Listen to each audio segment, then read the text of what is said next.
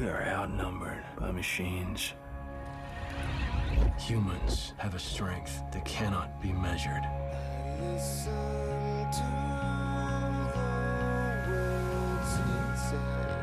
This is John Connor.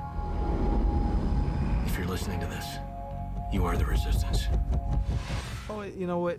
There's really nothing I can say about that I haven't said already. And you know, I have never tried to make any excuses for it. It was unacceptable, and I take it. You know, it's my fault. That's it. It's terrible for all of us that that tape was released, because when you're working on a set, it's a creative experience, and you need a certain amount of protection and safety. It's because when you're filming a really intense scene, I mean, and the weather is crazy, and you haven't slept in 48 hours. I mean, like, people are raw, and I think Christian dealt with it with such integrity. As a person, he's a consummate professional, completely dedicated to his craft. Doesn't give a about the bells and whistles of being, you know, famous and all that bulldust.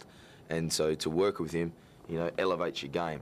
As a person, he's just the supreme professional. That's what it is. You know, comes in, does his job, goes home to his kids, and the proof's in the pudding. Look at his career. What happened with the tape was just an expression of a human being that expressed themselves and is being misinterpreted. So misunderstood. It really broke my heart to see what was happening, because he was nothing but courteous. I think he has a lot of, he's just got a lot of integrity, and he was very polite to me and funny and just kind. So when I saw that happen, it just broke my, it really affected me, and I thought, so misunderstood.